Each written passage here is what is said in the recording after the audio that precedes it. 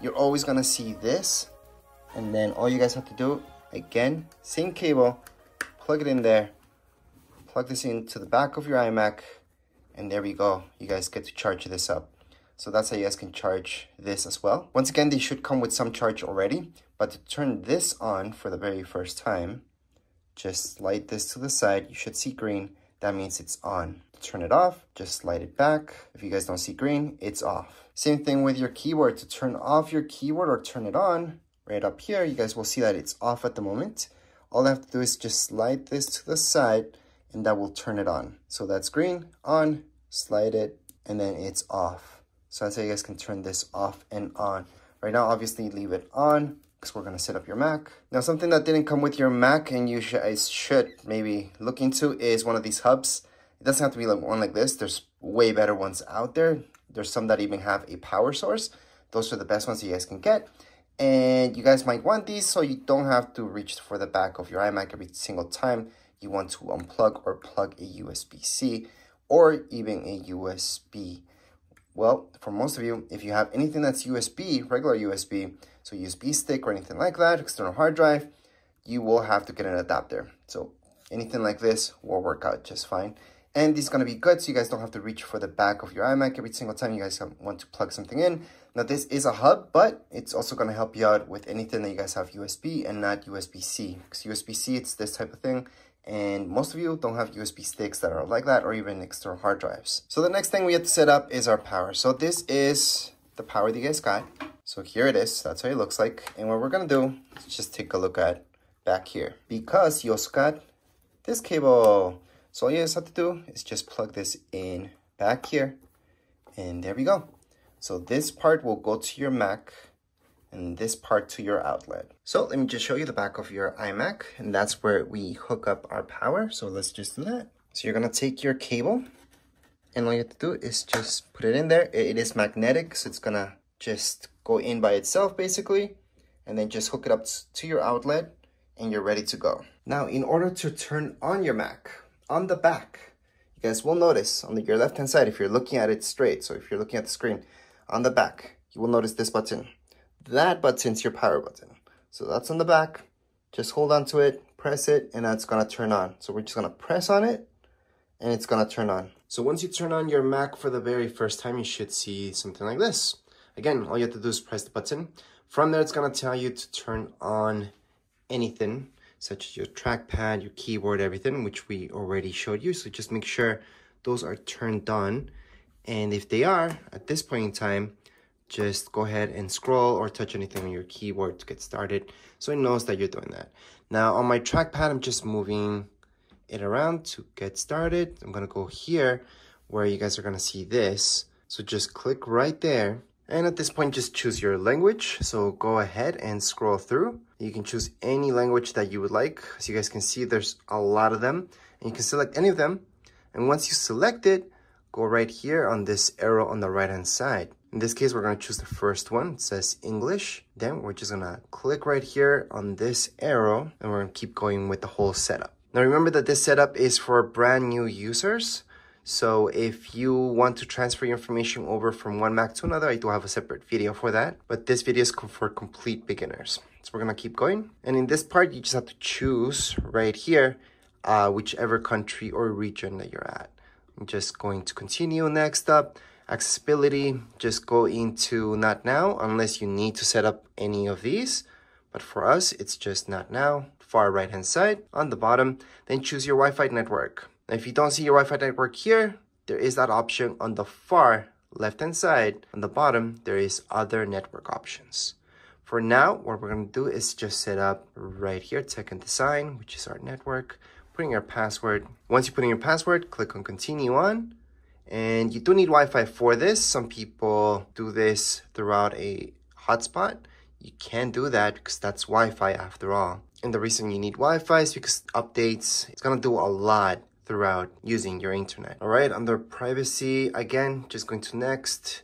Then from here, if you had a Mac from before, this would be the part where I would tell you, hey, just choose Time Machine. And I already showed you how to do that. If you guys are from PC, if you're coming from that, you want to transfer anything over, you could choose that option. If you're coming from PC, I don't suggest using any of these options, just because all you have to do is just copy and paste your files into your Mac, and that's it. So that's if you're coming from PC. If you had a Mac, for sure use Time Machine. That's the best way to go. But of course, if you're brand new to this, then you don't need this. So you choose Not Now on the left-hand side, bottom left-hand side. From here, your iCloud. Okay, so if you don't have an Apple ID at this point in time, create one. So that's our option right down here below. You're gonna see create new Apple ID.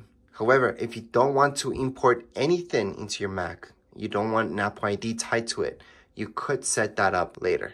However, again, if you're brand new to this, I highly suggest creating Apple ID. It is free, and that way you guys keep everything on your Apple ID, including your passwords and all that stuff. You could, if you want to, keep it as a backup in your Apple ID. Now, if you're just setting this up for somebody else and you want them to deal with this later, you can always choose on setup later, and that way you're not importing anything personal into it as well. So I'm gonna show you both options at this point in time. So if we click on create new Apple ID, it's gonna take us here. So you just have to choose your new Apple ID. So at this point, just your birthday. So whatever your birthday is, just go ahead and choose it.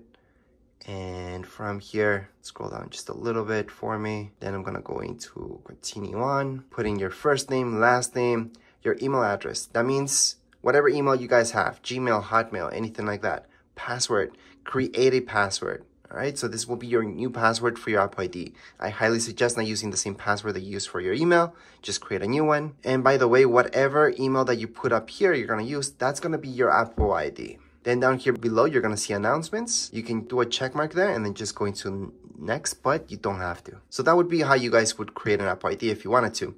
However, let's say you don't wanna deal with that just yet. You can always go into setup later. So you would click there, you would use skip, and then you would keep going. Again, you do need an Apple ID to download anything onto your Mac. So if you guys want to download any apps from the App Store, you will need that Apple ID. So I highly suggest not doing this unless you're doing that. Anyways, whether you skipped or you created an Apple ID, you would see this screen next. Just click on agree, next up, then create your account. So you can actually put anything for your account. I can put tech and design, YouTube channel, for example, or I can put my real name if I wanted to. I can put my account name, which can be the same thing as my full name or a different name. So I can put tech design as my account name. It's much shorter. I can create a password. So create a password that makes sense to you. And before we could skip this, however, now we do need to create a password. So I'm just gonna create something really, really easy. And you can always do a hint. So you can always give a hint for your password, or you can just skip that part. I'm just gonna skip that part, going to next. So on down here below, continue on. Almost everything that we're doing right now, we can change later on. So it's not a huge deal. However, some things are a little bit difficult to change, such as your account name. Your full name, not really, but your account name, because that's gonna be your folder and all that, your home folder. It's not difficult, but it's a hassle to do it. So it's better if you choose something that you really want at this point. So right now it's creating that account for us. And I highly suggest to enable your location services. That way you guys can use Google Maps and all that stuff without any problems. Actually, you can use the maps from Apple themselves without any problems and all that stuff. You can share your stuff or not. I'm gonna share everything because I do want to improve my computer. And right here, screen time. This, I would suggest heading it up if this is for your kids. So you can set up right now screen time. However, for most adults that I know, they don't really care how much screen time they spend on their Macs because it's usually for work and that's it. So I'm gonna just put that set up later on the bottom left-hand side. Siri is something that's for sure you're gonna use. And if you have an iPhone, you know how it works. You can say, hey Siri, and then it's gonna just go on and answer you. So you can enable hey Siri if you want or not. It's your choice. We're gonna teach you how to set it up, but you can always just uncheck this and just continue on.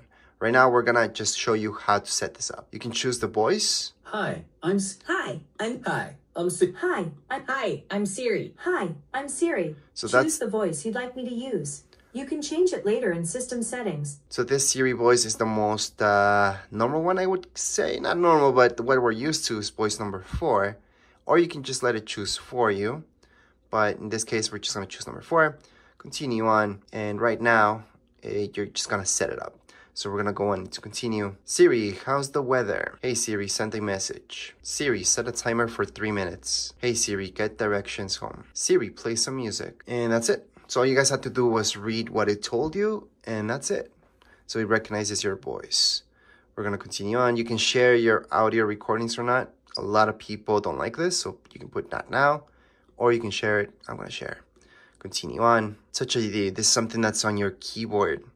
So all new keyboards have this. Older keyboards with older Macs do not have this. So you can choose to set this up later, or you can set it up now. And the way that this works, I'm gonna show you. Here's the keyboard. So to set it up, it's gonna tell us to put our finger there, and we're gonna tap it several times. So as you guys can see on my screen, it's now being set up. I'm just gonna tap it several times, and then I'm gonna keep tapping. Just use the one finger. Keep tapping there, and you're just tapping. You're not doing a clicking sound, and you're just barely tapping it. You don't have to press down on it. Then you're gonna see this continue on. So go ahead and continue. You can choose your look. So light mode would be what you're used to usually. Dark mode is exactly how this shows you. Everything's gonna be dark with a dark background. For this video to work better, I'm gonna have to use light mode. I personally like dark mode though. Or automatic, it's gonna turn on light mode during the day and dark mode during the night. So it's better for your eyes, well, softer for your eyes. We're gonna continue on, and here we go. We're basically done with the whole setup, and the apps that you guys get on your Macs, the default apps, will be down here below. So let me just show you. In this view, it's a little bit easier to show you everything you guys get. So these are the default apps that you guys get immediately, and that's it. There's nothing else around it. Let me just open up this folder so you guys can see a little bit more. These are another few apps that you guys get, and that's it. So you don't get Microsoft Word, for example. A lot of people ask me if you get Final Cut Pro with it. No, but you do get iMovie, which is identical to Final Cut Pro. They're almost the same thing. And if you look at GarageBand, you get GarageBand, Apple TV. Well, that's just an app. It's a hub. And then you guys get all this other stuff as well. You do get Pages, which would be like Microsoft Word. You get Numbers, which would be like Excel.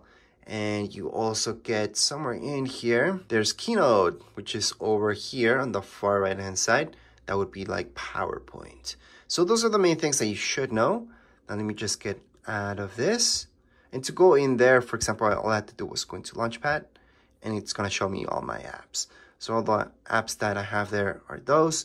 And then we have Safari, we got Messages, your email, you guys can go there. Obviously for your email, you can go into Safari, you can download Google Chrome if that's what you like. I know a lot of people are used to that. And the very first thing that you should do on your Mac is actually update it. Go into System Preferences, and then from System Settings, all you have to do is type up here in the search, Update, Software Update, and you're gonna check out the latest update. Click on Update Now, and that's it. Right now, you guys can get started using your Mac. And that would be it for this setup video. If you guys would like a full manual, I do have a manual for your new Macs. And I do have several reviews about other Macs as well. As far as this video goes, we are all done. If you guys have any comments, questions, you guys can write them down here in the comments area. And don't forget to subscribe and like. Thank you.